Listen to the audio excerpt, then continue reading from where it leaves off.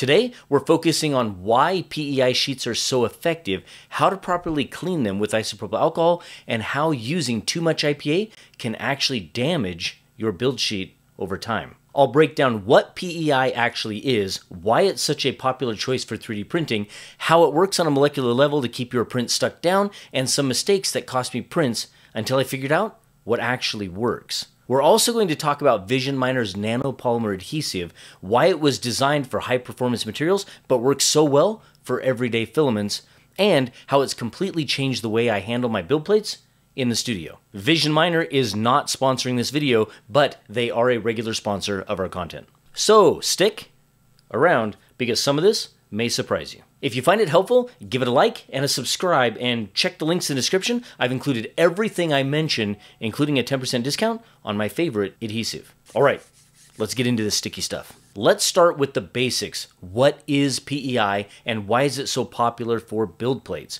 Well, PEI, or polytheramide, is a high-temperature engineering-grade thermoplastic. It's known for being chemically resistant, heat-resistant, and extremely durable. Those are all qualities that make it perfect for 3D printing. It also has a high glass transition temperature. It's around 217 C, which is, I don't know, like in the low 400s, 420 Fahrenheit, but meaning it won't deform under the heat of typical print bed temperatures. But what really matters is the surface texture and the polarity of PEI. If you looked at PEI under a microscope, you'd see a microtexture of tiny peaks and valleys. That surface roughness is key to adhesion because it gives the filament something to physically grip onto as it cools and solidifies. But that's not all. PEI is also slightly polar on a molecular level. That polarity allows it to form weak electrostatic bonds called van der Waals forces between the filament and the PEI itself. These forces aren't strong chemical bonds, but they're just enough to help with adhesion while the bed is hot. And as it cools,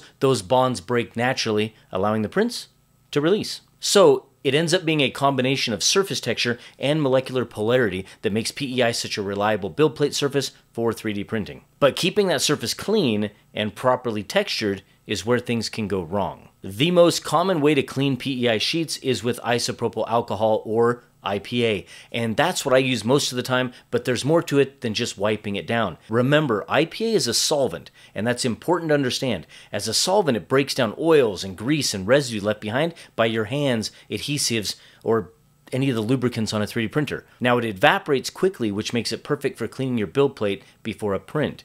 But here's the problem.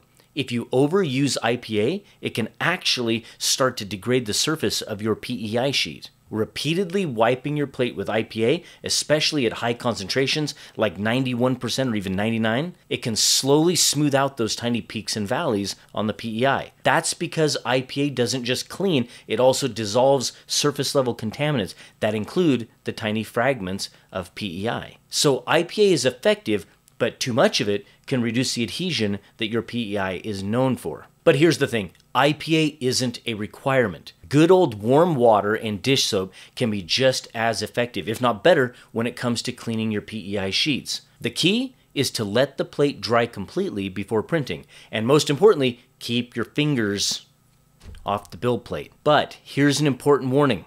Don't soak your build plates. Water and soap can actually seep under the PEI, causing it to delaminate or separate. Vision Miner's nanopolymer adhesive was originally engineered for high-performance exotic engineering filaments like nylon, PEEK, and Ultem, and it works great, of course, for PLA, PETG, and ABS too. It creates a chemical interface that grips hot above 50 to 60 C and releases clean when it cools below that 50 C threshold. You can print in the same spot on a build plate 30 to 50 times before reapplying. And now if you spread out your prints all across the plate, you can easily get hundreds of prints on a build plate before needing to reapply. And if you need to clean it off, it's water soluble and it just washes away with soap and water easy.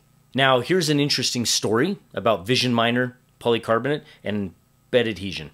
A couple of years ago, I was printing a polycarbonate fitting for a radiator on our John Deere turbo diesel generator. This was inside of a Raise 3D Pro 2 3D printer using 3DX Tech polycarbonate, and it happened to be the best PC available at the time.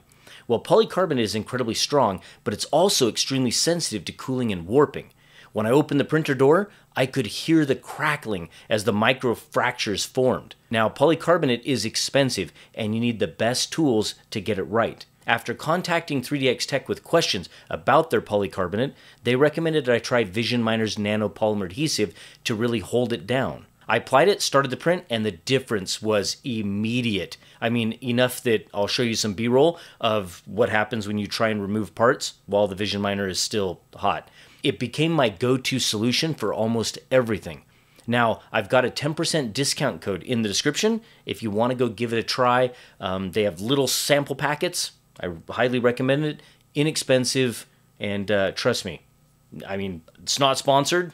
I literally put this on every build plate in the studio.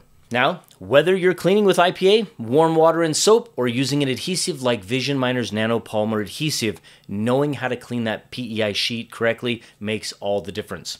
Of course, everything I mentioned today is linked below, the microfiber cloths, the adhesive, and of course that discount code. Seriously, go there. A huge thank you to all of our YouTube members and our Patreon supporters. This isn't possible without you. Thank you. Thanks for watching. I hope you found this helpful, and I will see you in the next one. Seriously, go watch all of our videos. Binge them. Do it.